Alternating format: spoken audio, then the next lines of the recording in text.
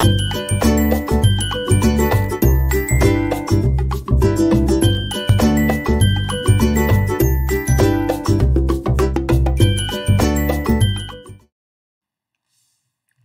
we're on to the second part of this video about costing in food product development. And I wanted to walk through some spreadsheet examples. So those of you who have had me in class before at Niagara College know that in some of your early classes, we talk about doing recipe costing. And that's where we're taking the cost of the different ingredients and we're breaking it down into cost per gram so that when we have our formulation, we know what the cost of each recipe is going to be. And when it comes to food product development, we are using these same types of calculations to look at what our unit costs are going to be on the manufacture of our product.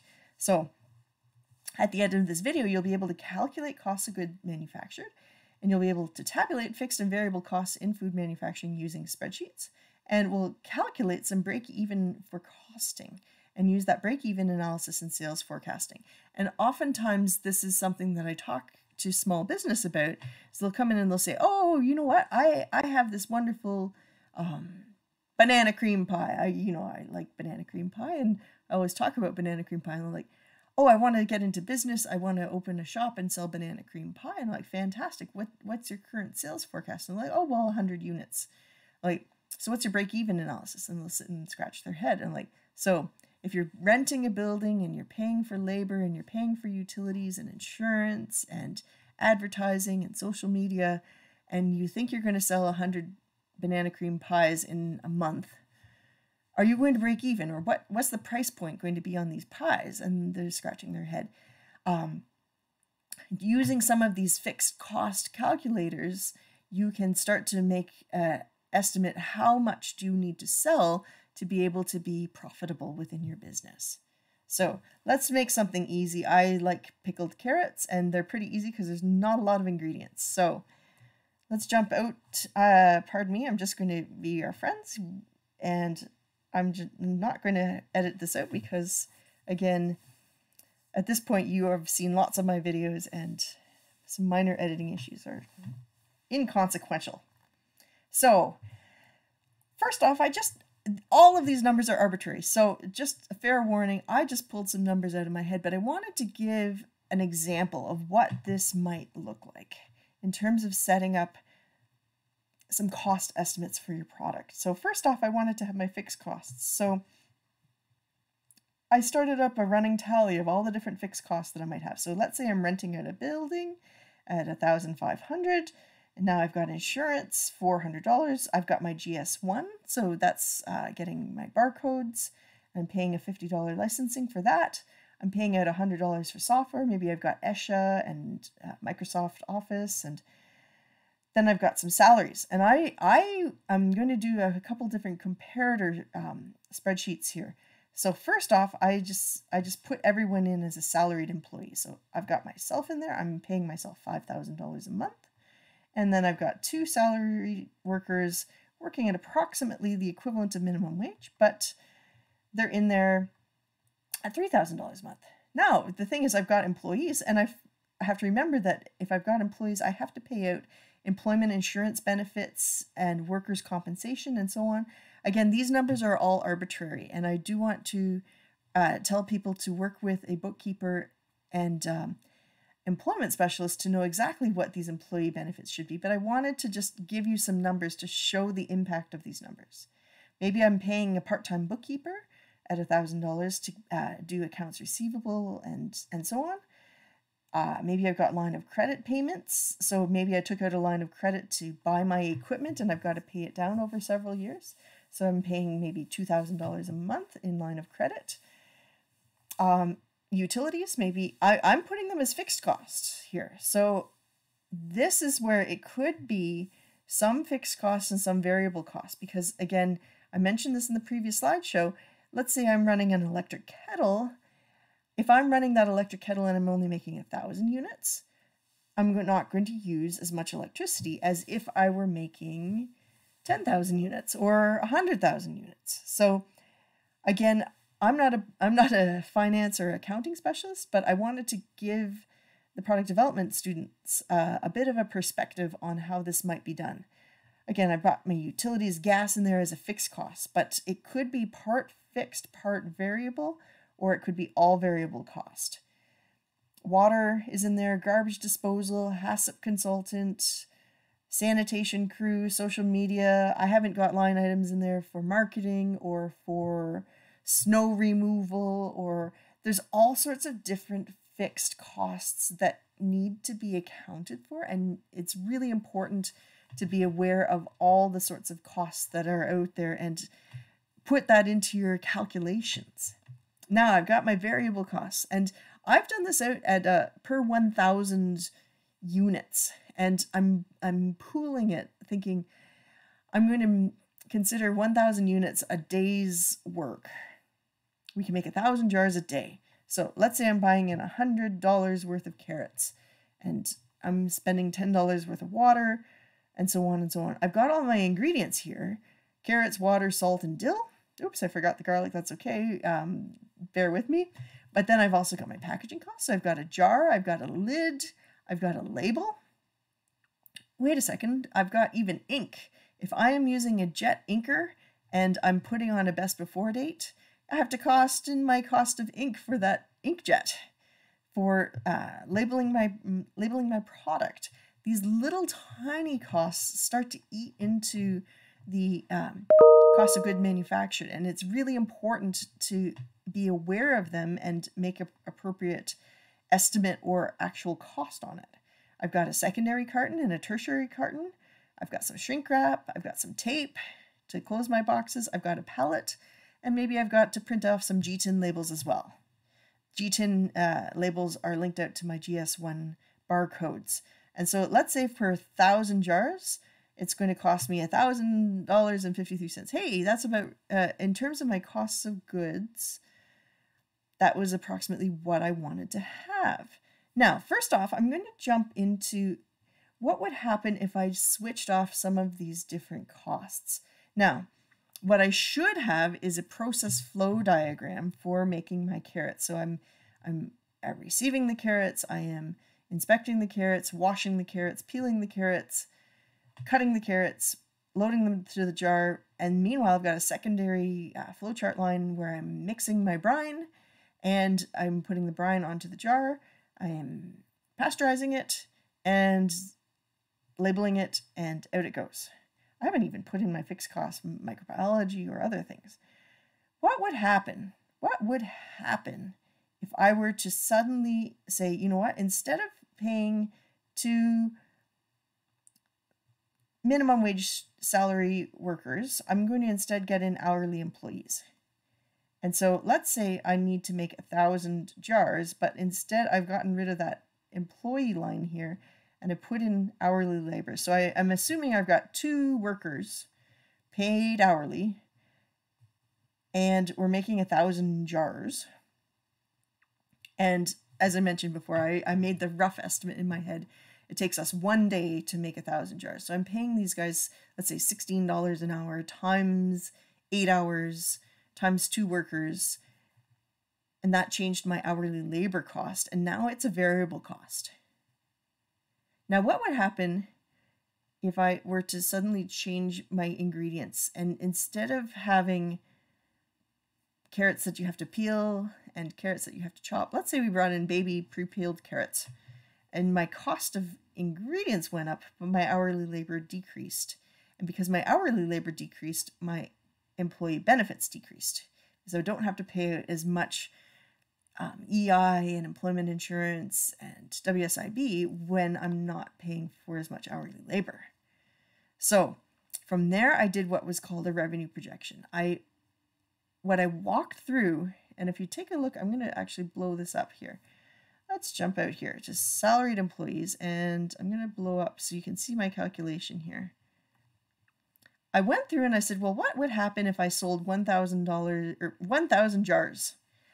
That fixed cost is always going to be there, whether I sell 1,000 jars or 20,000 jars.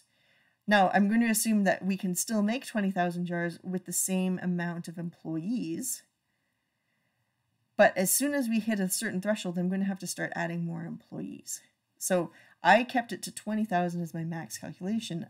Once I hit that point, maybe I need to start adding more employees, and that's going to start to impact on my costs of WSIB and employee benefits and salaries.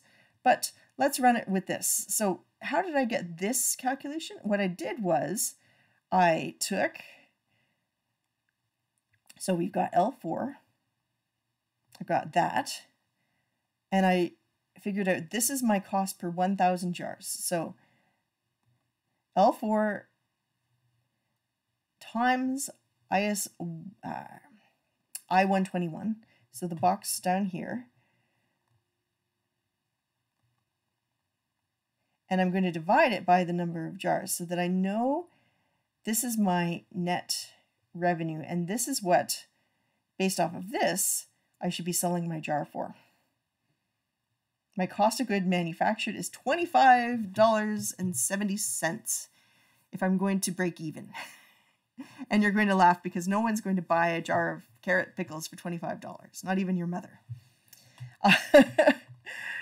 The more I make based off of this salary projection, the more my price is going to drop. Now, I have to make the assumption here that this employee is sitting there twiddling their thumbs if we only sell 1,000 jars a month. And so in reality, odds are we're going to find something else for this employee to do, or we are not going to hire these employees. We're going to go to an hourly employee instead. Let's see what happens if we jump over to an hourly employee. So just remember $25.70, and we're going out to $228 as our price point when we get to 20,000, sort of when we're getting to maximum manufacturing capacity. See what happens when we jump out to hourly employees. So now we're at $19 if we just make 1,000 jars. Why? Because we've switched it over to hourly labor. And the cost, I realize these numbers are faked, but note how much faster we get down into a realistic price range when we switch over into hourly labor. Oftentimes I have this conversation because many people know that I'm a big union advocate and a big fair workplace advocate. And the big challenge is that hourly labor versus salary labor, unless you have a really well-oiled machine and you have a lot of production going through and you are able to pivot an hourly or a salaried worker from one job role to another, hourly labor is how much of the food industry works, because you're able to drop your cost of goods because you're flexing that workforce. And if you need the workforce in, you bring them in. And if you don't need the workforce in, you don't bring them in. And that's going to consistently be part of the problem, that we are building our food manufacturing industry on an hourly labor framework, because the cost of goods as compared to a salaried job is so much lower because we're flexing, and we're able to get break even much faster because we have an hourly labor and we're flexing the number of work hours that are being done based off of the quantity of product that's being made. Hourly labor, though, doesn't attract people to the workforce, and that's always going to be a problem.